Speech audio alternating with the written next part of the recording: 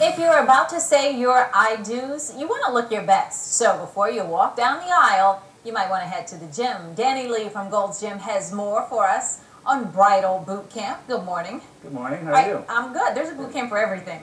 Bridal boot camp now. Yeah, we've had so many, brides, and there's been so many bridal fairs the past couple of months that we definitely decided to make a boot camp, especially for brides. So the bridal boot camp gets you in shape before your big day. Okay, I want to see how you do that because you've got these funky little socks on. Yeah, I got my stylish shoes on. Yeah. What is this? What this is an Olympic slide. It's a power slide. It's a little bit longer than the ones that you normally see. You see these like in the Olympic training camps. Okay. It just really focuses in the inner and outer thigh and the cardiovascular part. Okay. So this is just part of one of our X Factor programs for the bridal boot camp that we use.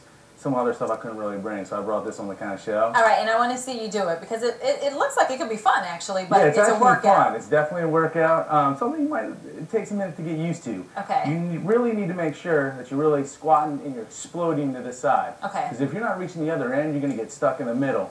So you really kind of want to squat down, kind of chamber this leg. You're going to push off very hard to catch it here. Okay. Again, you're sliding over, just like this. So we have you going for a certain amount of time.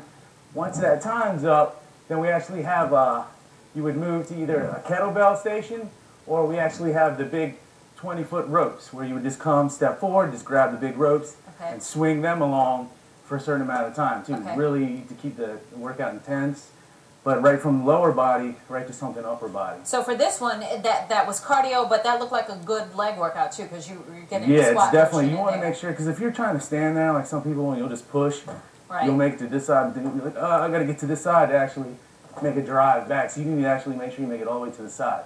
It's a lot harder than it looks. Yeah. Seems pretty simple, but it's like, I want to try it. I'm already breathing right now with it. All right, now, okay, and you kept saying we would have you do this for a certain amount of time. Correct. What's a certain amount of time, then? Usually I try to have you go a minute.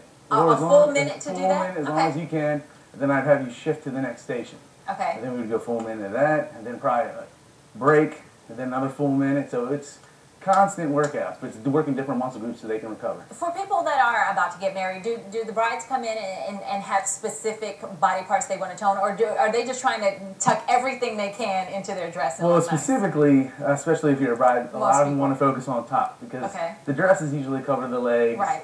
You know, so they're like, I want the back fat or the bat wings or my shoulders, I want them more toned.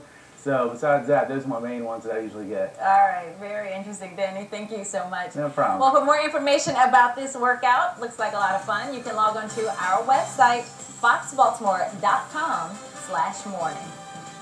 Coming up.